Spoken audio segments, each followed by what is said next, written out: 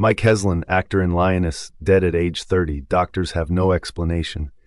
Actor Mike Heslin has died from an unexpected cardiac arrest, his husband, Scotty Dynamo, announced via Instagram Friday.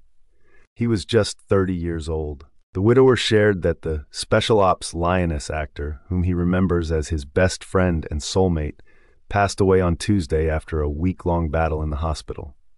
Michael was young, in perfect health, and the doctors have no explanation for what happened, Dynamo added alongside a slideshow of photos of Heslin throughout his life, including on their wedding day.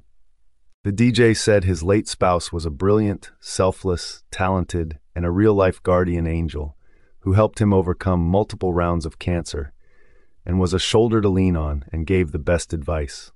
Heslin's, "When I felt you take your last breath, my heart shattered into a million pieces," Dynamo continued. Suddenly, the joy he brought to countless people around the world.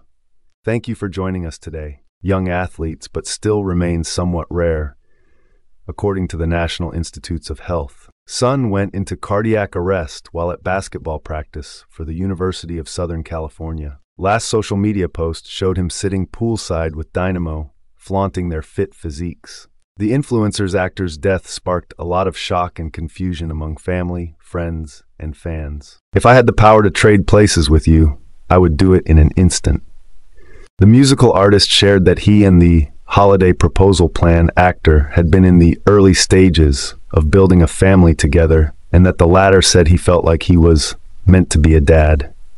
Dynamo concluded his heartfelt message by writing, "Michael, in the words of Shania Twain, I'll love you forever and for always."